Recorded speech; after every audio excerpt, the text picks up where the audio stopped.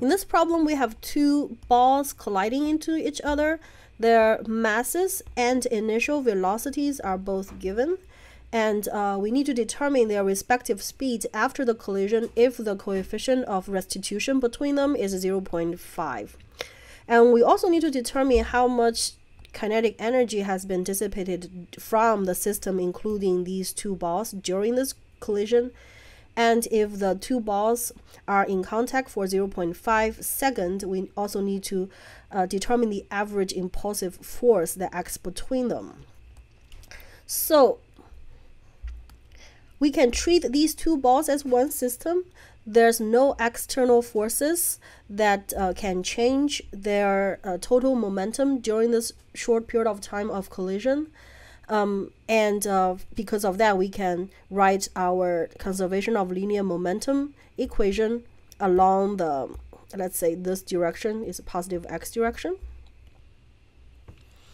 So we have ma, the mass of ball A times VA1, the initial velocity of A, plus mb times VB1, that equals to so this is the total momentum before the collision, and that equals to the total momentum after the collision, which is ma VA2 plus mb VB2.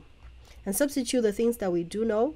We know the mass 0.5 kilogram for ball A. The initial velocity is 3. For ball B, its mass is 0.8 kilogram, but its initial velocity is in the negative x direction, so that's negative 0.8 times 5, and that equals to 0.5 times VA2 plus 0.8 times VB2. So from this equation, we have two unknowns. We cannot solve for neither one of them, but we do have another equation which is given by the coefficient of restitution. So E equals to the departing relative velocity VB2 minus VA2 divided by the initial approaching relative velocity VA1 minus VB1, and that equals to VB2 minus VA2 divided by 3 minus negative 5, and that equals to 0.5. So as you can see, now we have two equations with two unknowns, and we can solve for both of them. So as a result, VA2 equals to negative 4.38 meter per second, and VB2 equals to negative 0.385 meter per second. So that answers the first part of the problem. As you can see, both velocities are negative, which means that they are both to the left. So because ball B has a bigger mass and also a bigger velocity than ball A, therefore after the collision, they both travel to the left. They continue to travel to the left. And that's reflected by their velocities after the collision. And we can continue to solve for how much kinetic energy has been lost during this process of collision. So that can be determined by the total initial kinetic energy minus the total final kinetic energy, which equals to,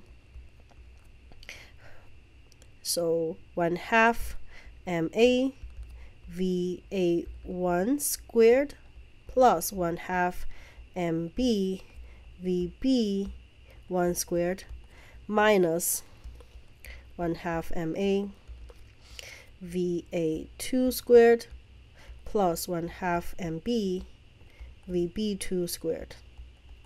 And since we know all of these, we can do the calculation.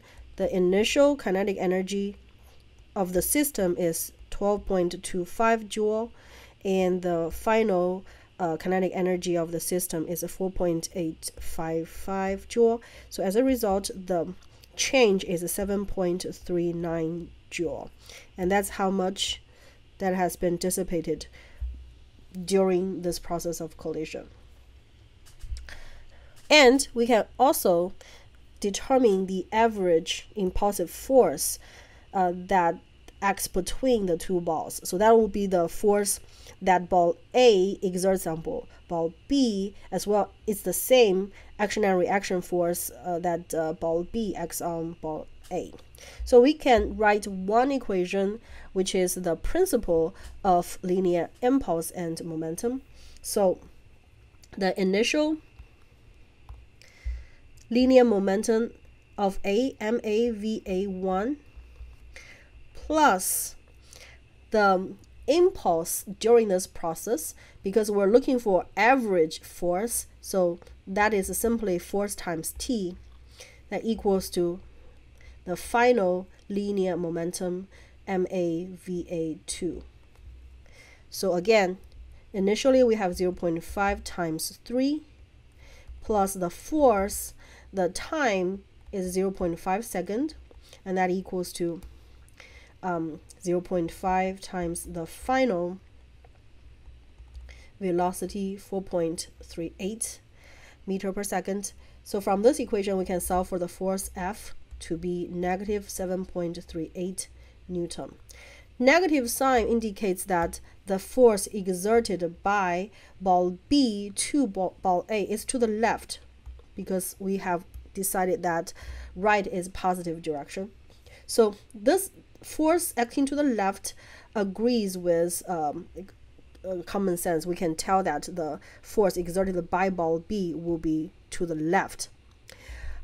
If you write the equation based on the principle of impulse and momentum for ball B, you will get the same magnitude of the force, except that the force will be to the right, because the force from ball A acting on ball B will be to the right.